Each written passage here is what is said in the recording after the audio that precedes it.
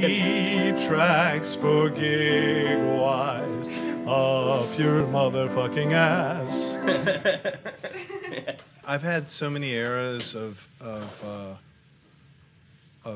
you know, albums and songs, and there are always new fans in those, and to them that becomes old school. Like there's definitely a Rock in the Suburbs album group, and that's what they know.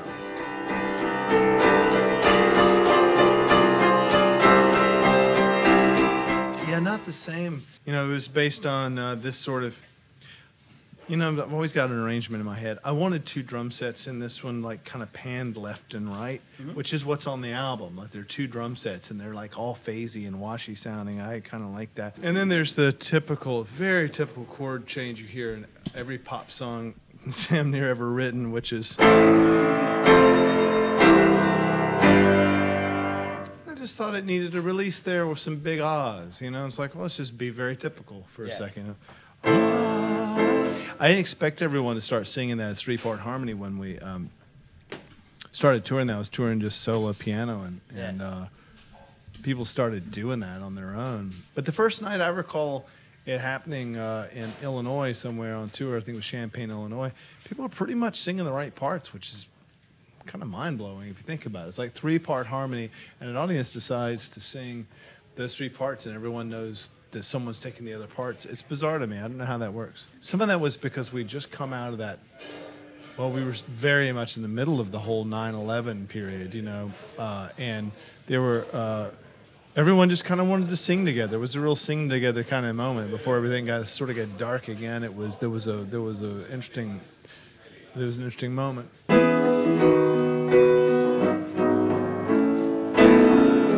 There's always movies where there's like one big moment, you know.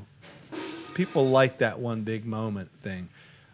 That's not been my experience. It's never, that doesn't happen. It's like you have a big moment, then you have another big moment, then you have another big moment. You can decide that the moment that was supposed to be big wasn't even big, because you can change it, erase it with another moment. So that's just a real dramatic way of looking at life, and I thought it'd be nice, you know, it's never gonna be a moment of truth for you while the world is watching. All you need. Yeah, I think that's a good, yeah, those lyrics hold up. And that was written sort of between albums. I was putting out EPs really quickly, one after another. And that sort of got thrown away on an EP. I think it's kind of classic. Yeah. I'd like to hear, like, you know, a good singer like, you know, Stevie Wonder in the 60s or something, sing that with a string section and everything would probably have been a hit. Yeah.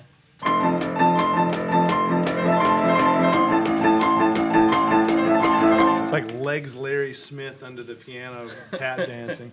Yeah.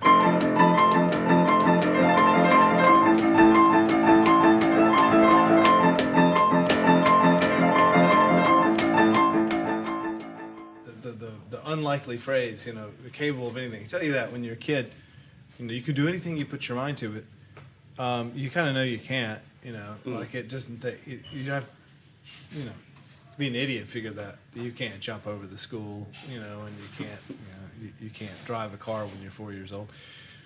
Basically, if you're capable of doing anything, that's good and bad. That's the point. Is that it sounds like such a self-help sort of, you know, you're capable of anything. Yeah. But it's really no. You could do bad things too. You're capable of all that. It takes a judgment out of life. It's your choice then. You know. I think I'll wake up this morning and not rob a bank. You know. So I've accomplished something. The concept of the lyrics for me are almost always kind of almost an afterthought. They're like, how do I punctuate this piece of music, and what can I pit against it? It takes some